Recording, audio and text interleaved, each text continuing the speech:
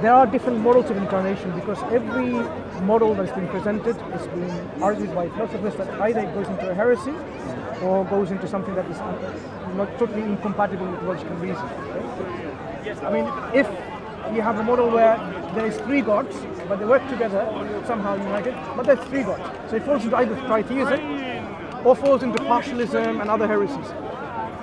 So which model, because Christian philosophers to this day, if you study each one of them, see they're coming up with more and more models, neo-models.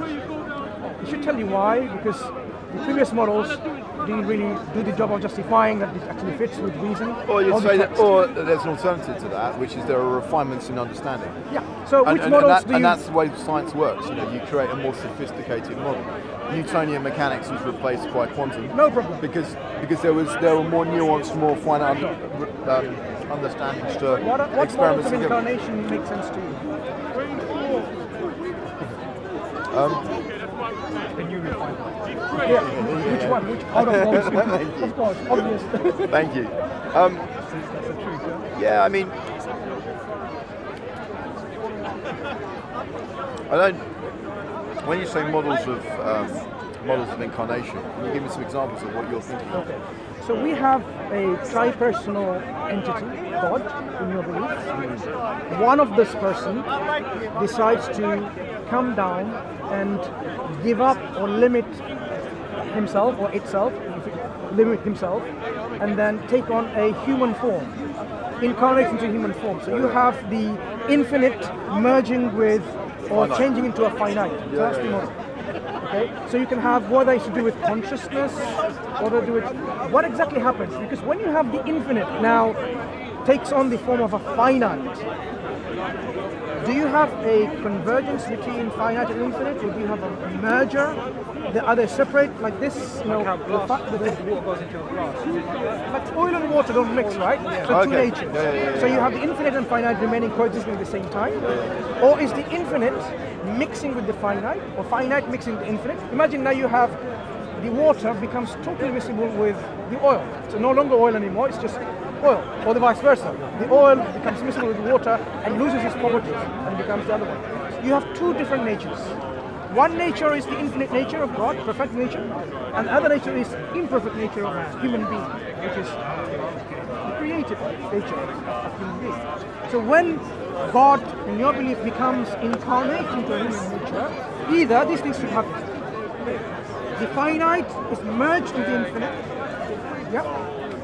So God is like 99% knowledgeable and 1% ignorant. Well, I think the classic Christian response to that, and that's what I'll give you, because I'm not going to claim to understand the mechanism, and that's not what I'm going to Fair advance. enough. But Let's go for that. yeah, the classic Christian response to that would be that he was 100% man and 100% divine. Okay. At the same time. Yeah. So that means you have the infinite remaining infinite and finite remaining finite. There's never been an incarnation. What it is, in simple terms, you have God taken in an additional nature and keeping the additional nature. He hasn't lost any of his nature. To remain 100% God, you have to have that nature intact, 100%. Okay, repeat that again. To say there is 100% God, 100% man, it means God has retained his divinity 100%. His nature has not lost. So Philippians 2 is wrong here in this case, so it goes against the scripture. Because it says Jesus' very nature, like God, humbled himself, made himself nothing, he emptied himself, right?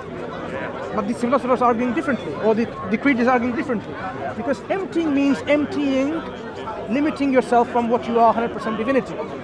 If you keep side by side, so scripturally this is not valid, it's against scripture. Okay? So we have to say, you are now philosophical speculation from creeds developed, which is not supported by scripture. So if you have 100% divinity remaining, and then 100% human being, or 100% tree, 100% stone, whatever, this is an additional nature that's been added. Now, what is this addition? This addition, God has taken in another form or a nature, but he's kept his godly form. So what does it mean he's added another nature? What does it mean in the first place? If God is God 100% in his nature, you can't add anything to it, because that's his full nature. You cannot simply add something to God. If you take something away from God, then you've taken something away from God. Then he wasn't God in his full nature. But here, so you have now an additional nature attached to this. So it becomes complex now. So you have a concept of God in which there are 4 natures or 5. Father, Son, and the Holy Spirit. So Trinity is actually no, 5 natures. The Holy Spirit incarnated itself into a dove. Scripture says that. So you have a dove, which is an additional nature to the Holy Spirit, human additional nature to the Logos, and the Father. So you have 5 nature in one. So it's no longer like what do you identify the Logos as being? Logos, according to the philosophers who propounded this idea long before Christian writers did, is like a wisdom. That's correct. It's like a wisdom. Yeah. Someone's wisdom. Truthful speech. Yeah. But in John's Gospel, what is the Logos defined as? What's identified as? Logos. Yeah. How is Logos identified in the first chapter? Logos is defined by as theos. So in the beginning was the So Word. NRK and Holo. The Word was with God, and the Word was God. He was present with God in the beginning.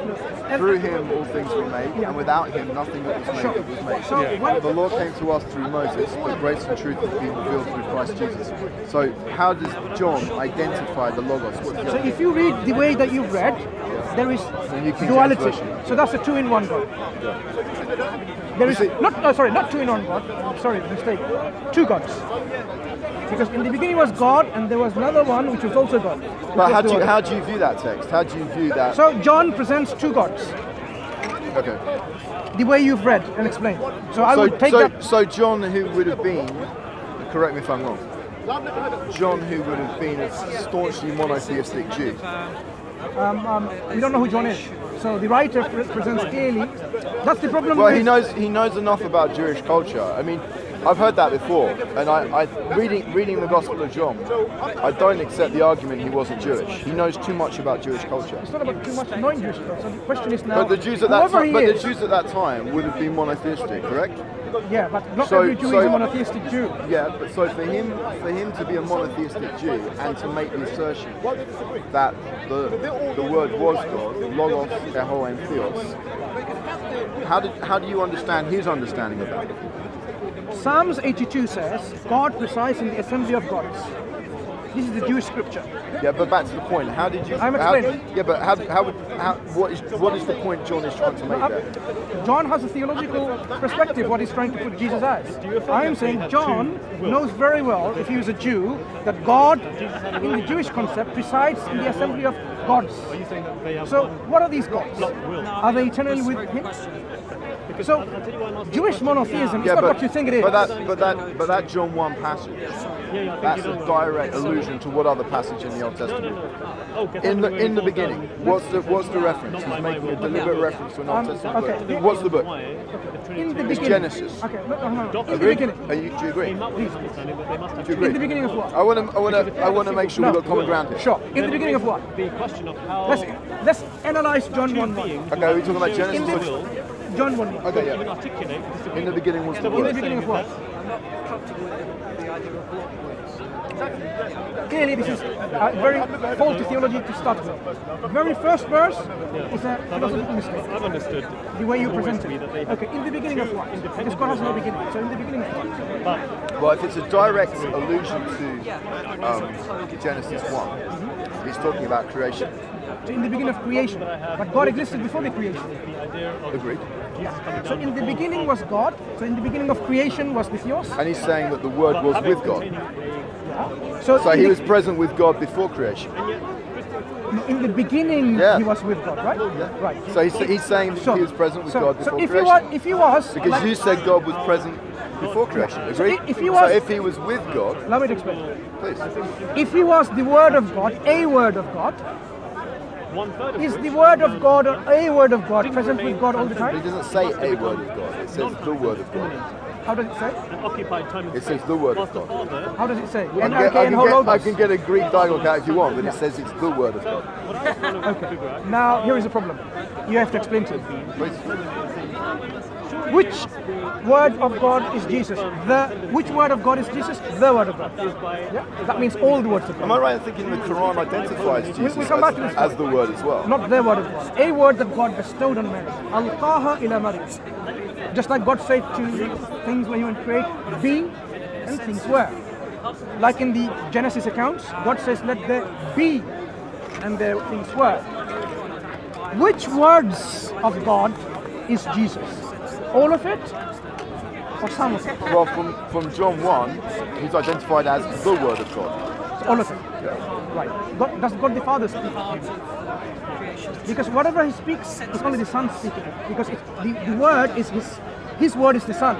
So when He speaks, it's the Son speaking. So when John says, and the Word was made flesh, how do you understand that? Let there be light. So the light, the Word, let there be, was made flesh into creation. Light was made. Let there be creation. The creation manifested itself from this word. And dwelt amongst us. And dwelt amongst us.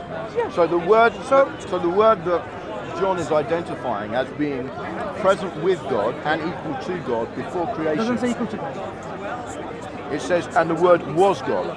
If that was the case, no. When you say was God, there's a distinction made, and that's why the Jehovah's Witnesses, for example, I know they argue. Why would they argue? I understand why that. would they argue? Because it doesn't exactly the same words have been used for the beginning, the word God.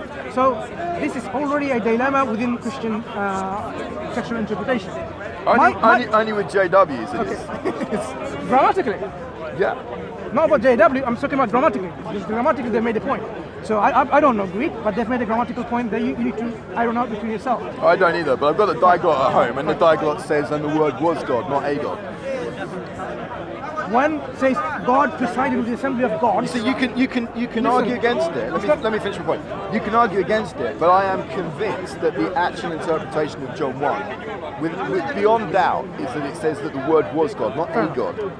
That's your interpretation. Now you might wish to challenge John's gospel. You might wish to say, no, we don't know who it is. I'm saying, let's say this is what it says, right? Okay, fine. Okay. So, if all the words of God is the Logos, does the Father have any speech of His own? Can He speak? Because we find scripturally the Logos speaks to the Father, but the Father cannot speak. I'm not fine, thank you. You can have it inside. Yeah? The Logos speaks to the Father, but the Father cannot speak because His speech is now the Logos, all of it. So tell me how that communication happens. Well, as I say, let's go back to the passage. Go back. Yeah, let's get it up so we can have a look. Because you identified all the words of God is the Logos. That means whatever God speaks, He's not speaking. The Father is not speaking. It's the Son who's speaking. So how does the Father communicate with the Son?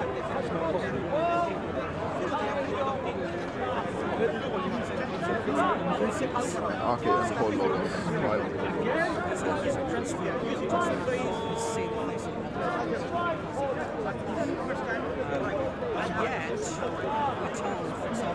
So the word, the translation of the Greek word Logos, is widely interpreted as referring to Jesus, as indicated in the other verses later in the same chapter. You see, to me, that would be a consistent interpretation. Do you understand the word Logos to mean to represent Jesus? That's what John wants it to be. Yeah.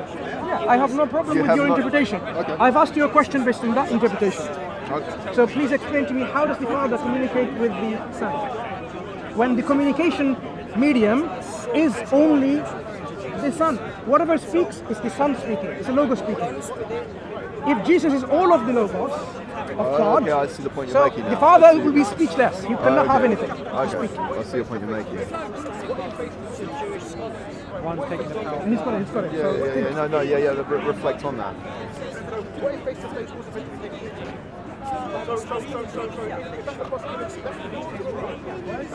Let me go and reflect. I'm not just going to blurt an answer out. So you have two options. Either he's a word of God, like in the Quran, Allah says, وَكَلِمَتُهُ أَلْقَاهَ إِلَى مَرْيَمَ, a word that He bestowed or sent down on Mary. Yeah? So Allah explains the similitude between Isa alayhi salam, Jesus, and Adam alayhi salam. Allah created from dust Adam alayhi salam and said, be, and he was. Because so the command the word has a function, doesn't it? Yeah, so the word is creative. creative word. Exactly. The word creates the universe. The word creates the human flesh, Christ, and that's why he is called the word of God in Islamic understanding. He's not the word of God. He's a word that Allah sent to Mary. He's created. What's the other term that's used? Educate me. Is it the word and spirit of Allah? Is there a reference to spirit? He says, وَرُوحٌ مِّنْهُ, and a spirit spirit from him. Like Allah says, وَجَمِيعًا, the universe, جَمِيعًا مِّنْهُ, everything from him. So it doesn't mean it's part of him. The whole universe is from, comes from Allah, but it's not mean it's part of him. So this kind of possessive words Allah use. We have in grammar, I'm not sure what's the English terms, but in Arabic, mudaf and mudaf ilayh. Yeah. So when I say my book, I'm possessing that book. It doesn't mean it's part of me. It's not part of me. It's that I'm possessing this book. So when God describes, for example, my she-camel, naqatullah, the she-camel of Allah, it doesn't mean it's part of Allah. When he says like the Baytullah, the house of God, it's not even part of him. It's an attribution that it belongs to him. Okay. Does it have independent powers?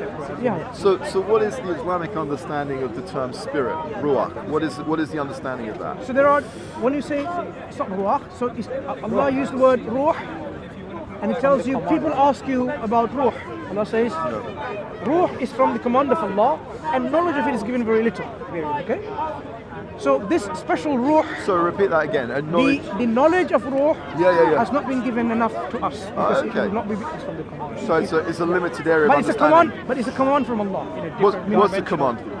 An amr is a command from Allah. So ruh comes from Allah as a command. It's something that is not like part of Allah. Yeah, it's not part of Allah like it's part of His essence or anything. But that's ruh. Okay, so ruach. We use the translation spirit.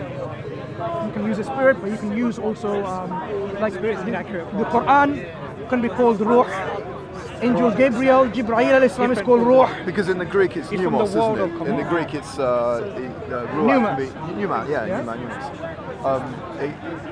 Also it's used in describing breath, wind, air movement.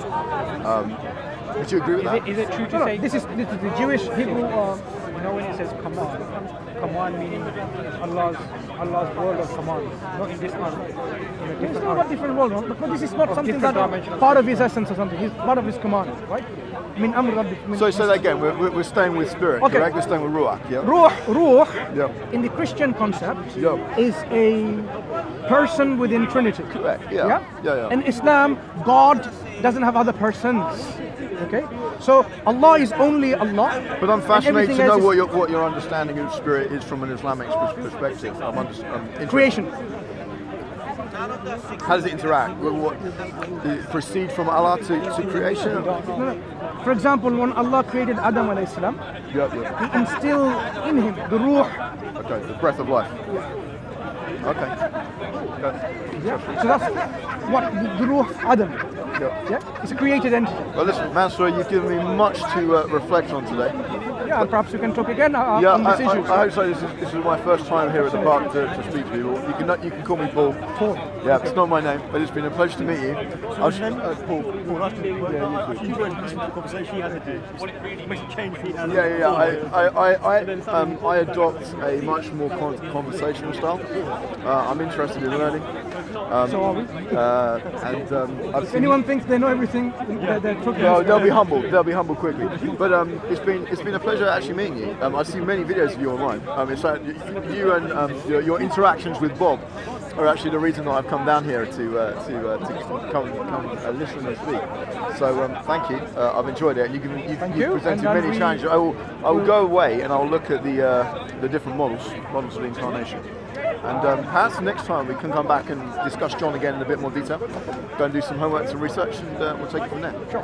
But in the meantime, because you're doing comparison, look into the Islamic concept in more depth as well. No, I am. At the moment, I'm studying. I'm reading up on the history of Islam. In particular, its involvement in Andalusia. So the Andalusian Caliphate, the Umayyad, and what's the one before the Umayyad? Can't remember. Anyway, so I'm looking up on the Islamic history and look forward to being educated by yourself again in the future. I look forward to learn from each other. Thank you for your time, sir. You take care. Sir, who is Allah praying in?